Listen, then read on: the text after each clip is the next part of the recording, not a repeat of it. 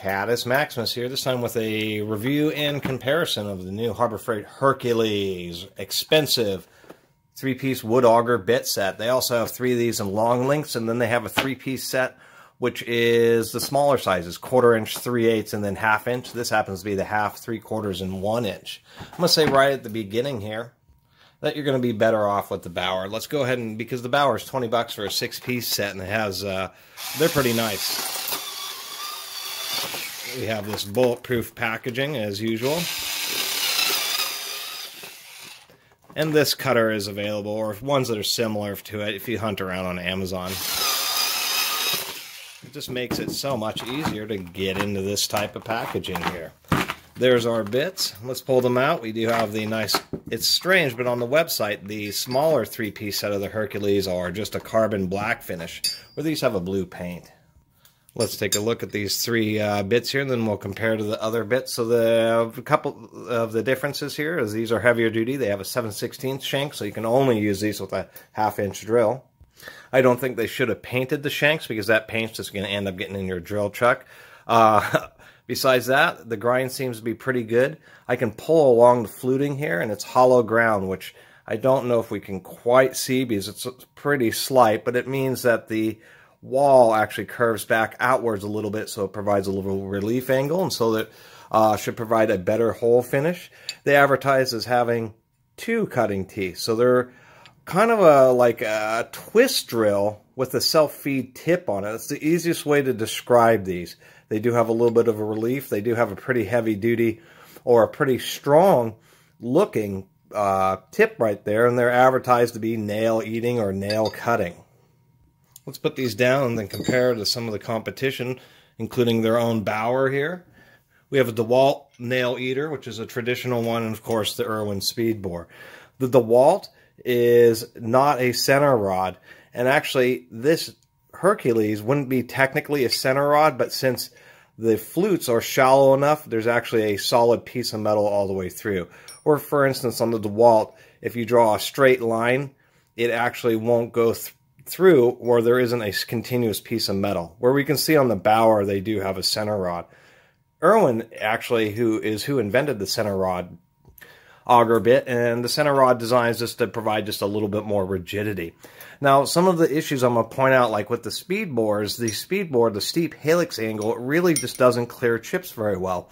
And that's going to be the issue I see with this Hercules, is that steep helix angle just isn't going to actually auger and, like an Archimedes screw, get those chips out of there, at least as effectively. And it also seems that this bit's you're going to want to run much faster than you would normally run auger bits. Auger bits tend to be run slower. These are all 1-inch bits. And of course, when you talk about grain augers or augers that are in bark mulch blower trucks or any of that type of stuff, Archimedes screws, they have a pretty steep helix angle like this. They are not, these are more twist drill style to help speed up cutting. But they just don't like to clear out chips, and that's one of the things with the Hercules, is it seems that it's a very physically a strong bit and won't bend on you. But unfortunately, and we actually can see a pretty nasty burr right there on the edge of that, is that there just isn't a whole lot of space, such as with the Bauer or even the DeWalt. There's just tons of space for the wood chips. And then, of course, if we'll concentrate them, we can look at the tips here. Even though the Bauer is just a single tooth, it's still pretty strong, but you can see that it just doesn't have as much cross-section as the Hercules does, so that's one of the reasons the Herc is rated for nail eating. This DeWalt is only a single tooth, but you can see it has just a really heavy-duty chisel design with a side cutter that kind of helps reinforce it. And then, of course, the Irwin Speedbor, which is kind of like a combination between a spade bit and a self-feeding wood auger, also known as ship augers. I like this fly cutter on the other side of the Bauer, and that tends to just provide a nice little shaving action on the other side of the hole and can help improve the finish.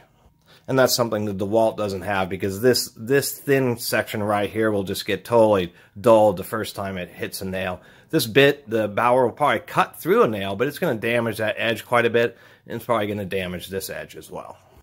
One thing I'm also noticing is on the screw thread tips, it seems about average on the Speedbor. The DeWalt has a real, if we could get this to This doesn't have quite as an aggressive a thread as we can see on the Bauer. It's very deep, and on the Hercules, it's an extremely deep thread that really should get a lot of traction. We can also see that they're just straight taper on all of these. The Hercules is a beehive, so there's actually a curve, and then it gets real full size before you get to the base. Elliptical curve. Anyway, let's go ahead and do some drilling tests. I'm going to try doing some tests at 2 different speeds just to compare finish. After basically saying, you know, the Hercules are nice, but they're just too expensive. I mean, 20 bucks on the Bauers, and you get a 3/8 shank, which will work in most people's drills.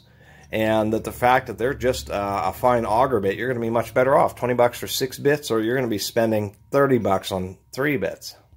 And I should also note that auger bits, because they have this long straight shank, the deal with them is that they're made to drill deep holes, and that they're made to be pretty well on size, and that they're straight, because you have this whole shank of the bit helping keep the bit running straight and true as you're going through a heavy piece of material. Unlike things like spade bits, which as soon as you get beyond the side of the flute, they can start wandering in the hole. And of course, auger bits are just generally designed to drill far more holes before wearing out than a spade bit. Okay, so I'm going to drill 4 holes with the 4 bits. I'll mark them. And just to see the difference in speeds, an auger bit that's 1 inch, you would want to run around 1,000 RPM. Even though you can run wood bits really fast, wood is thermally insulating, and it actually has a lot of minerals in it, which are abrasive. That's why even carbide wears out in something that seems so much softer like wood, is because of the abrasive content. But then the heat really can, especially in successive holes, you'll get the end of the bit hot enough for it to lose its hardness. So, but for the point of this, we're going to be running at 4 holes at 2,000 RPM, 4 holes at 450 or 500 RPM. And we'll go ahead and start off with the Hercules here. We'll make sure, hopefully my drill will drive this. I'm sure it will. Oh, spoke too soon. That was... Let's try that again. It just won't do it. This is a DCD996, but in a 5 amp battery, but that's asking a lot, trying to spin an auger bit at 2,000 RPM with a cordless drill. So we're going to do this at 1,300 RPM. We'll even try to get some more light. There we go. All right. And now the Bauer. Make enough spacing so it doesn't chew up the hole next to it.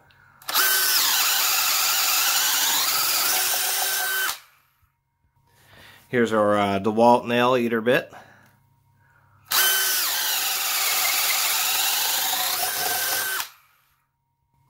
And now for the Irwin Speedbor.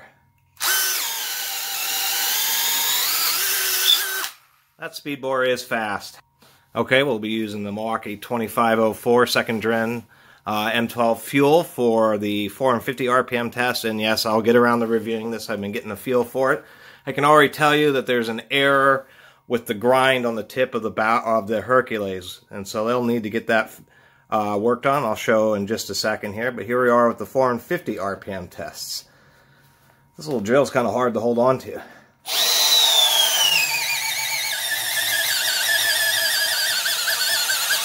Gee.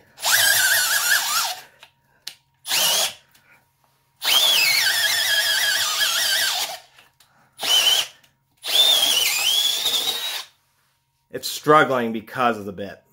I can also tell you in first gear, this is about as powerful as you ever want to get on a little 12-volt drill. That actually has a real amount of torque. It's surprising. But watch, it'll have no problem. There's a big problem with the grind on that Hercules. This Bauer will have no problem.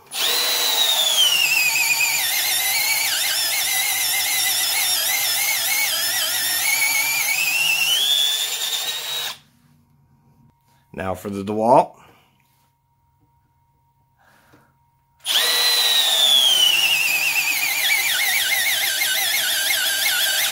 Oh, come on.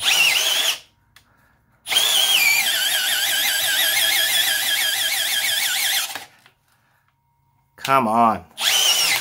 Ow.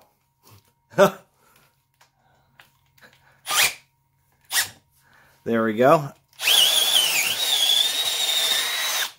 Wow.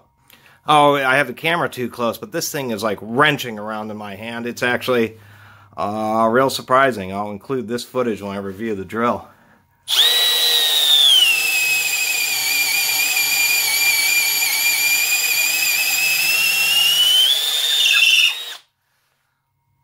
What I'm learning is that even though Speedbors need a lot of power to drive, they need less power than the equivalent ship auger.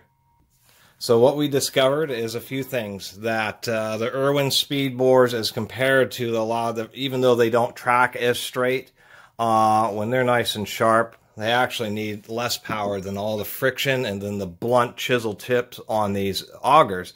Augers need a lot of power to drive. So the reason that the Hercules, and we can already see that there's wood chips building up, and as I turn it in the light, you will see that that is not a, see how the light angled, this should be a flat surface, and this should be reflecting just like this, where it's just one continuous tone. But instead, it's arced. And so when we get to the tip, this is cutting, or excuse me, this grind has the tip. You can just see where it's rolling back. And so it's basically acting like a shovel. Even though the edge is sharp, for whatever reason, when they were grinding this, it just didn't go straight across. It kind of like was a hand grind almost.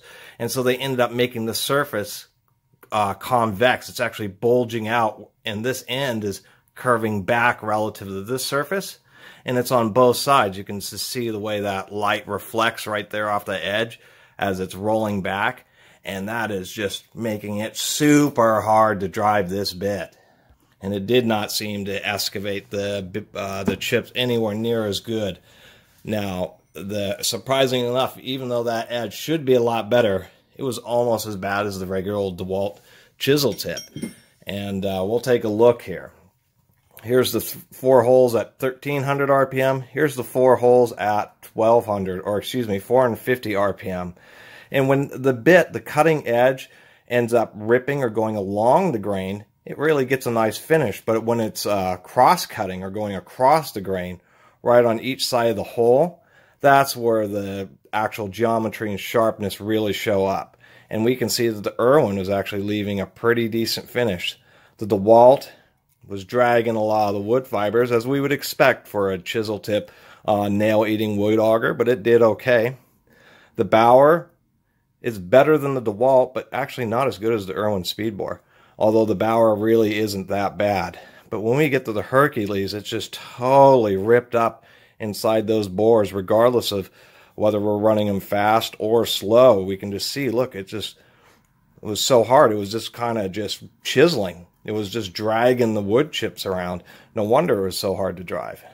And we'll flip it over here. Here's what the backside, the Hercules really just was, you can see that it was just blasting through there. There's our Bauer. Once it got into the bore, it actually wasn't cutting so bad. Of course, our DeWalt nail eater isn't pretty, but it's acceptable. And then Speedbor wins on finish. Really surprised about that. So the Hercules are just a straight up do not buy until they get the grinds proper on there, because who wants to buy a bit that you have to resharpen out of the box. And I also was going to say that the coating does appear to be relatively heavy duty, but doesn't seem to actually be quite as thick as the Bauer, particularly right here where we can see the Bauer where it was starting to peel up. The Bauer has a real thick coating on it, so I think the Hercules, even though they may be fast, are just going to be really hard on your tools. And this was a M12 second gen fuel brushless. This drill has a huge amount of power, holding it with both hands, and it will basically torque it out of your hands. It's really surprising. And to need that kind of power and torque to drive one of these bits, just no thank you. This has been the hardest wood auger bit I've ever used. Anyway, I'll quit lamenting about it. I really appreciate everybody who's been watching and subscribing. And if you haven't subscribed, please do. And until next time, Catus Maximus out.